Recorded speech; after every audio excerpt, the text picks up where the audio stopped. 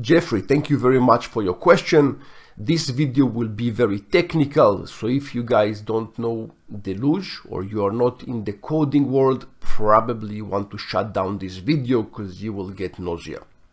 So first of all, so as for your question, if you can call a standalone function from a different function, that's also a question that I had myself. And because you asked it, I referred it to our CTO, which his name is Jatin, one of the best developers ever. And he gave me the solution. So yes, it is possible. And obviously you do want to have one code that is doing something in your system. Let's say creating a record or deleting a record or updating a record or sending an email. And there will be multiple functions calling it. And this way your code is more optimized. So that's awesome. So this is how you do it.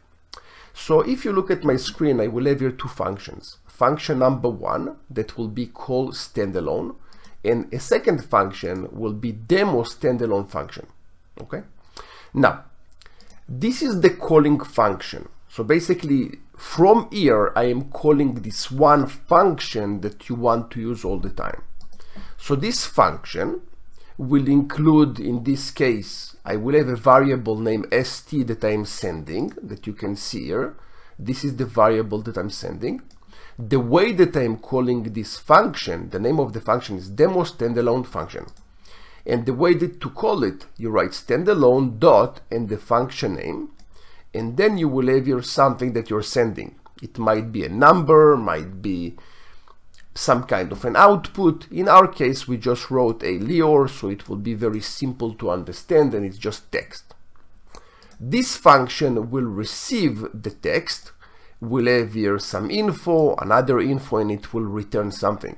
The return will be to this function. So basically it's going to return. Now here we are also going to call, using API, we are going to call the function. And if I will go, I will show you in a second how to get the API, but from here we're calling the API. So if I will just execute, you will see that first of all a Lior, so that was sent using this API.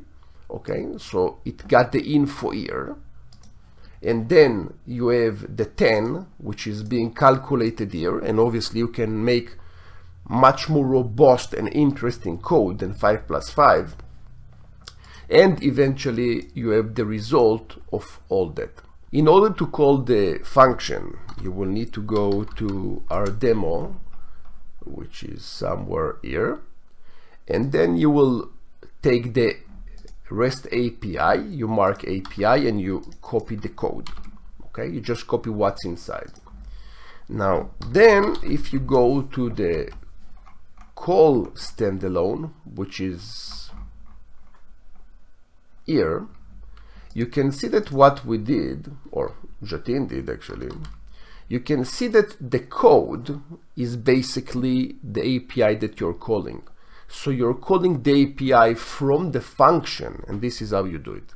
Okay, so I hope this answers your question, and I think you are on the right track, because this is a way to create optimized code when you have one set of functions doing something and the rest of the functions just calling it. So thank you very much, and if anyone have questions, shoot them and we'll be happy to answer you.